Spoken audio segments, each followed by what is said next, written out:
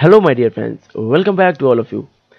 पिछली वीडियोस में मैंने आपको कंप्यूटर अवेयरनेस के कुछ बेसिक और इम्पॉर्टेंट क्वेश्चंस बताए थे जो कि एग्जामिनेशन पॉइंट ऑफ व्यू से काफ़ी इंपॉर्टेंट है, जिसमें मैंने basic of computer, history of computer, input output devices and hardware devices के बारे में आप सभी को बताया था। आज हम बात करेंगे computer languages and operating system के बारे में। मैंने एक साथ सारे टॉपिक नहीं कवर किए हैं क्योंकि एक तो वीडियो भी काफ़ी लंबी हो जाएगी और आपको समझने में भी दिक्कत हो जाएगी एक बार में। तो मैंने अलग अलग वीडियो बनाई है, तो मैं जल्द ही ये सारे टॉपिक ख़त्म कर दूंगा जिससे कि आप सभी को बेसिक कंप्यूटर की नॉलेज हो जाएगी। ओके, तो चलिए स्टार्ट करते हैं computer languages and operating system से। आज शुरुआत हम कंप्यूटर लैंग्वेजेस से करते हैं।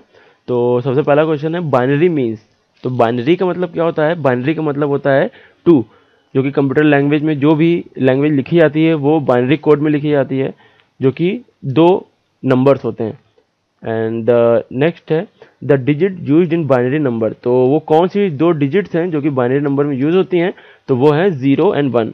तो 0 1 से ही हम बाइनरी डिजिट को लिखते हैं। उसके बाद है names, number and other information needed to solve a problem are called. यानी कि प्रॉब्लम को सॉल्व करने के लिए name, number and other information जो कि कंप्यूटर में इस्तेमाल होती है उसको हम क्या कहते हैं? उसको हम कहते हैं data. And then the dash is a sequence of instruction that tells the computer how to process the data। यानी कि इंस्ट्रक्शन का सीक्वेंस जो कि कंप्यूटर को ये बताता है कि डाटा को कैसे प्रोसेस करना है। तो उसको हम क्या कहते हैं? उसको हम कहते हैं प्रोग्राम। तो प्रोग्राम ये चीज़ बताता है कि किसी भी डाटा को कैसे प्रोसेस करना है। And then computer ICs work reliably because they are based on dash design. Means computer ICs की किस तरह की डिज़ाइनिंग होती है जिससे कि वो भरोसेमंद तरीके से काम करती है। तो उसकी डिज़ाइनिंग होती है टू स्टेट। तो टू स्टेट तरीके से इसकी डिज़ाइनिंग होती है जिससे ये रिलायबल तरीके से काम करती है। When a transistor is cut off और saturated, transitory dash have almost no effect. यानी कि जब ट्रांजिस्टर कट ऑफ और सैचुरेटेड होता है तो ट्रांजिटरी ऑलमोस्ट नो इफेक्ट। यानी कि ट्रांजिटरी क्या होती है? ट्रांजिटरी वेव होती है, वाइब्रेशन होती है, स्टेज होती है, या फिर नन ऑफ एबव। तो ट्रांजिटरी वाइब्रेशन होती है। ओके, ट्रांजिटरी वाइब्रेशन कोई इफेक्ट नहीं डालती है। And then dash is a group of devices that store digital data. तो वो ग्रुप ऑफ डिवाइसेस कौन सी होती है जो कि डिजिटल डाटा को स्टोर करती है? तो उसको कहते हैं हम register. And dash is a abbreviation for binary digit. तो बाइनरी डिजिट को दिखाने का क्या तरीका है? उसको हम बिट से दिखाते हैं। बिट कहते हैं बाइनरी डिजिट के लिए। And a bite is a string of dash bits. तो एक बाइट में कितने बिट्स होते हैं? तो वो 8 बिट होता है। एक बाइट में 8 बिट्स होते हैं। The control and arithmetic logic section are called. यानी कि control and arithmetic logic section को हम क्या कहते हैं? सेंट्रल प्रोसेसिंग यूनिट, सीपीयू, जिसको हम शॉर्ट फॉर्म कहते हैं। उसके बाद है the hexadecimal digits are 0 to 9 and A to dash. तो हेक्साडेसिमल डिजिट्स जो होती हैं वो 0 से 9 होती हैं। एंड उसके बाद की जो डिजिट दिखाने के लिए हम A2 कहाँ तक इस्तेमाल करते हैं? F तक इस्तेमाल करते हैं। हेक्साडेसिमल को टोटल 16 डिजिट्स होती हैं।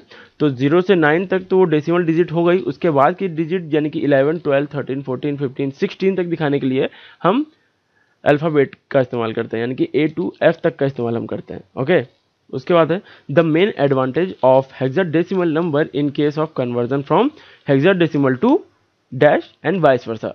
यानी कि हेक्साडेसिमल डिजिट का जो मेन एडवांटेज है वो हेक्साडेसिमल का कन्वर्जन हम कौन से कन्वर्जन में करते हैं, यानी कि कौन से डिजिट में करते हैं? हम बाइनरी डिजिट में करते हैं, जिसमें इसका हेक्साडेसिमल नंबर का मेन एडवांटेज आता है। तो ये उल्टा प्रोसेस भी होता है, यानी कि बाइनरी से हम हेक्साडेसिमल भी चेंज करते हैं। एंड उसके बाद है BCD स्टैंड फॉर। तो इसका फुल फॉर्म है BCD का binary coded decimal. And ASCII stand for. तो इसका full form American standard code for information interchange. And the ASCII code is a 7-bit code for. तो ASCII 7-bit कोड होता है किसके लिए? लेटर के लिए, नंबर के लिए एंड अदर सिंबल के लिए। तो ये तीनों के लिए ASCII कोड होता है। तो ये तो बात हुई कंप्यूटर लैंग्वेज के बारे में। अब हम बात करते हैं ऑपरेटिंग सिस्टम के बारे में। तो ऑपरेटिंग सिस्टम सबसे पहले जान लेते हैं क्या होता है। कि ऑपरेटिंग सिस्टम एक सिस्टम सॉफ्टवेयर होता है जो कि कंप्यूटर के हार्डवेयर और सॉफ्टवेयर को मैनेज करता है। ओके, और एक कॉमन सर्विस प्रोवाइड करता है कंप्यूटर प्रोग्राम्स के लिए। तो ऑपरेटिंग सिस्टम एक तरीके से ये कंप्यूटर का मेन होता है। तो इसके कुछ पार्ट्स होते हैं जैसे कि virtual memory. What is the virtual memory is? तो वर्चुअल मेमोरी एक तरीके के an illusion of an extremely large memory. तो ये एक तरीके का ये इल्यूजन होता है एक्सट्रीमली लार्ज मेमोरी का। उसके बाद है ओवरले इज। तो ओवरले क्या होता है, ये एक सिंगल कॉन्टिग्यूअस मेमोरी होती है जो कि पुराने दिनों में लार्ज प्रोग्राम को रन करने के लिए इस्तेमाल में आती थी। ये large programme bye swapping method से ये प्रोग्राम को रन करता था। स्वैपिंग यानी कि अदला बदली तरीके से ये प्रोग्राम को रन करता था। तो ओवरले को हम सिंगल कॉन्टिग्यूअस मेमोरी भी कहते हैं। उसके बाद है कॉन्करेंट प्रोसेस आर। तो कॉन्करेंट प्रोसेस क्या होता है, एक तरीके का कंप्यूटर मॉडलिंग होती है जिसमें कि मल्टीपल प्रोसेसर, कई सारे प्रोसेसर जो हैं वो एक साथ इंस्ट्रक्शन को एग्जीक्यूट करते हैं फॉर बेटर परफॉर्मेंस। तो एक कॉन्करेंट प्रोसेस एक तरीके का पैरेलल प्रोसेसिंग के तौर पे भी जाना जाता है। तो इसका जो सही ऑप्शन होगा process that overlap in time. तो ओवरलैप ये करता है टाइम के साथ, तो कॉन्करेंट प्रोसेस को हम process that overlap in time कहते हैं। एंड उसके बाद है फ्रेगमेंटेशन इज। तो फ्रेगमेंटेशन क्या होता है, फ्रेगमेंटेशन जब कंप्यूटर स्टोरेज के अंदर जो स्टोरेज स्पेस होती है वो इनएफिशिएंटली यूज़ हो, यानी कि उसका जो एफिशिएंट यूज़ ना हो, जैसे कि सिस्टम की जो कैपेसिटी है वो रिड्यूस कर जाए या परफॉर्मेंस भी रिड्यूस कर जाती है सिस्टम स्टोरेज की, तो इस फिनोमेना को हम कहते हैं फ्रेगमेंटेशन। तो fragmentation of memory words unused in a page. Okay, तो इसका जो करेक्ट ऑप्शन होगा वो ऑप्शन सी होगा। And than critical reason is a set of instruction that access common shared resources which exclude one another in time। यानी कि ये एक सेट ऑफ इंस्ट्रक्शन है जो कि कॉमन शेयर्ड रिसोर्सेज को एक्सेस करता है और एक दूसरे को बाहर जाने का निर्देश देता है। Okay, exclude one another in time. उसके बाद कर्नल इज।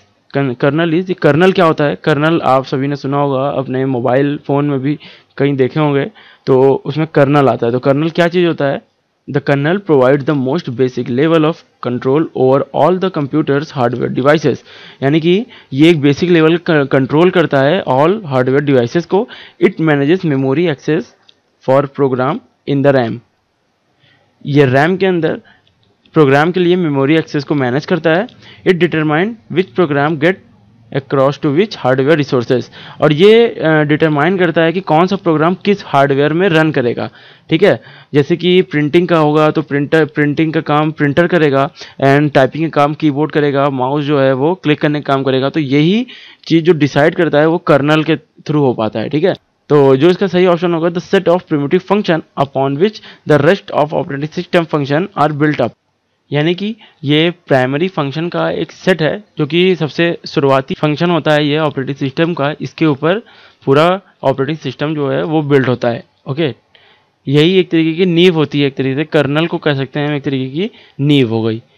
एंड उसके बाद है necessary condition for deadlock are. तो डेडलॉक के लिए नेसेसरी कंडीशन कौन सी होनी चाहिए, non primitive and circular wait, mutual exclusion and partial allocation. तो ये दोनों ही ज़रूरी होता है डेडलॉक के लिए। एंड उसके बाद है सुपरवाइज़र कॉल। तो सुपरवाइज़र कॉल क्या होती है, ये एक तरीके की स्पेशल कॉल होती है, यानी कि प्रिविलेज कॉल होती है जो कि रिसोर्स मैनेजमेंट फंक्शन को परफॉर्म करने के लिए इस्तेमाल की जाती है, जो कि ऑपरेटिंग सिस्टम के द्वारा कंट्रोल किया जाता है। तो सुपरवाइज़र कॉल ये वाली कॉल होती है। उसके बाद हो गया mutual exclusion problem occur between. तो म्यूचुअल एक्सक्लूजन प्रॉब्लम किसके बीच अकर होता है, प्रोसेसेस दैट शेयर रिसोर्सेज। तो शेयर रिसोर्सेज के बीच में म्यूचुअल एक्सक्लूजन प्रॉब्लम जो है वो अकर होता है। उसके बाद sector interleaving in disc is done by. तो सेक्टर इंटरलीविंग डिस्क किसके द्वारा डन होती है, तो वो ऑपरेटिंग सिस्टम के द्वारा डन होती है। उसके बाद है मेमोरी। तो मेमोरी क्या चीज़ होती है, memory is a device where information is stored and a programme is a sequence of instruction and a processor क्या होता है, processor is a device that perform a sequence of operation specified by the instruction in memory। तो memory में जो भी instruction होता है उसके द्वारा जो परफॉर्मेंस होता है वो कौन करता है, वो प्रोसेसर करता है। तो प्रोसेसर ही कंप्यूटर का मेन होता है जो कि सारे काम को करता है। उसके बाद है Assembler is a program that automate the translation of assembly language into machine language। तो ये ऑटोमेटिकली ट्रांसलेट करता है असेंबली लैंग्वेज को इनटू मशीन लैंग्वेज में करता है। ठीक है, तो जो भी हम लैंग्वेज टाइप करते हैं उसको मशीन लैंग्वेज में कन्वर्ट कौन करता है, असेंबलर करता है। तो इस वीडियो में हमने बात की computer language and operating system के बारे में। मैं नेक्स्ट वीडियो में आप सभी को आगे के टॉपिक जैसे कि MS office suit, internet and जितने भी टॉपिक हैं इन सबको जल्दी जल्दी कवर करूंगा। तो आप इस चैनल से जुड़े रहिए, और अगर अभी तक इस चैनल को आपने सब्सक्राइब नहीं किया तो प्लीज़ सब्सक्राइब कर लीजिए, ताकि कोई भी मैं लेटेस्ट वीडियो डालूँ तो उसका तुरंत ही आप सभी को अपडेट मिल जाए। तो अगर आपके पास कोई कमेंट हो, कोई सुझाव हो, तो आप नीचे कमेंट बॉक्स में प्लीज़ कमेंट करिए। और जल्दी आप सभी को मिलता है नेक्स्ट वीडियो में। तब तक के लिए जय हिंद, जय भारत।